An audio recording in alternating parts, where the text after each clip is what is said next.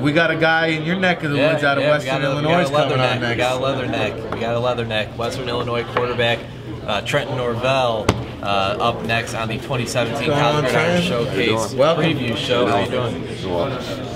Presented by Halo Neuroscience. So here we are. I mean, your collegiate career is over with. I'm from Chicago, so I pay close attention to the FCS programs that are in Illinois, so I'm very familiar with you. Just looking back, how would you describe your leatherneck career? I mean, well, 7,900 yards passing, finished second in career pretty much throughout the whole school and every passing category, really. So it's one of those things that, you can look at that stuff, but, it's just one of those things that I guess is prestigious, but as far as my experience at the school, it's great. And obviously we're going to be focusing on you, but I mean, talk about some of the players that you've been able to play with. I mean, Lance Lenore just finished a phenomenal career there, wide receiver. Last year, Nico Watson handed the ball off to him. I mean, what's it been like, Joey Borsellino? What's it been like playing with some of these guys? Playing with like Lance and Joey, I mean, those guys came in with me, so just playing with those kind of guys were definitely good experiences, and we were always on a different type of chemistry level as far as like knowing where each other are going to be, just because we grew up, not with each other, but as far as playing in college. So definitely one of those things. It was good to have that type of chemistry, and we're always with each other in the summertime, just working on routes and different type of throws, really. So always helps to have some playmakers around you, right? Yeah, absolutely. How about your game? Prototypical size, big body guy, big arm. Scouts want to know, what are we going to see when we see you out there in Bedford? What can they expect? You're definitely going to see the arm strength. I mean, obviously, like you said, prototypical size. But as far as, commanding the game, especially with the new staff that came in, as far as going a little bit more of a pro-style offense, it definitely helped a little bit. Just as far as, football IQ, I'd say, and just one of those things. I think a lot of people don't think I'm as mobile as, what they think, but I definitely can get on the move. I'm not going to be doing read option, I don't expect to be that in the future. Maybe surprise some folks, create a little extra time, biding some time in the pocket, avoiding the rush. Yeah, I mean, that too, pocket presence, accuracy. So, anything like that, I'm a perfectionist, so I'm always trying to work on something in my game, so anything like that. And have we decided where we're training leading up to the draft process? Are we still sorting that out, or how's that been for you? Because the agent decision, the training facilities, it's a big deal these days, and it's a complicated decision. How far are we along with that? It's pretty final right now. Probably with Capital Sports Advisors for the agency, and then I'll be training in Indianapolis. Oh, Sparta, yeah. Okay. And then QB coach LeVar Johnson. Oh yeah. All right, nice. So you're gonna get some of this weather, because this is Indianapolis weather right here. Yeah. We weren't expecting to see this, but you have experience playing in the cold weather. NFL Northeast teams, they like that kind of quality, so kind of feel a little bit at home down here with the weather we're having in Bedford, right?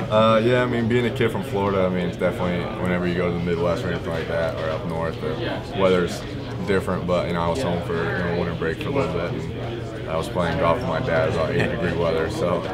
I don't think there's any Hollywood in you, because if you're from Florida and you're going up to Indy to train, I like that mentality. A lot of guys want to be in the sunshine out in California, down in Florida, soaking up the rays. And then they go get a tryout from the Patriots, and they're freezing their nuts off, and they ain't ready for that. I like that mentality. The playoffs are played in the wintertime. Yeah. That's right. Right now, and there's some playoff games today.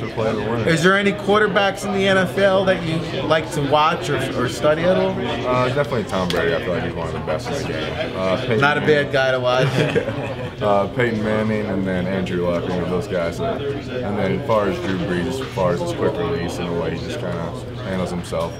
There's been 9 5,000-yard passers in the history of the NFL. I think Drew Brees has had like 4 or 5 of those seasons, so not another bad guy to look after. Trenton, talk about just playing in the Missouri Valley. Some will say, it's the SEC of the FCS. I think it's hands down the toughest conference in the FCS. Year after year, they're always flushing out the most playoff teams, and even leaving some out. But just talk about playing in the Missouri Valley and how it's kind of helped you grow as a player, just playing that elite competition year in and year out.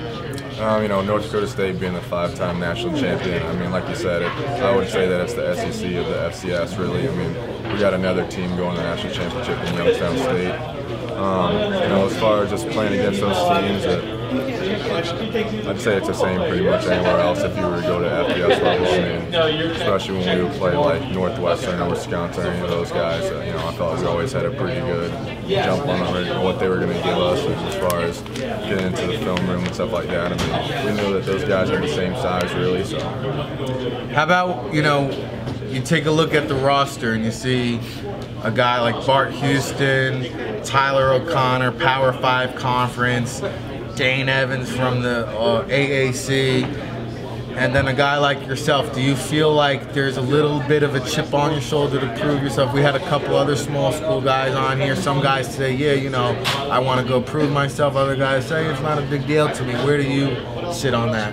I mean, I'd definitely say there's a chip on my shoulder. I mean, even if I was an SEC quarterback, there'd be a chip on my shoulder. I mean, I'm trying to get to the same place all these guys are trying to get to. It's the job interview. It's one of those things where that's a mentality you got to take, and it's just one of those things where you got to go out and compete with, you know, who you're going to compete with. It doesn't matter if it's a D2, D3. I mean, the scouts are going to find you, coaches are going to find you. No doubt about it. It's one of those things you just got to go out and compete. And are you going to be on social media leading up to the draft? Or are you a guy that's going to say goodbye to social media? What's your plans with that? I'm not big on social media. I mean, I'll post every now and then, like Instagram or Facebook. What's the handle? Let's hit the people out there.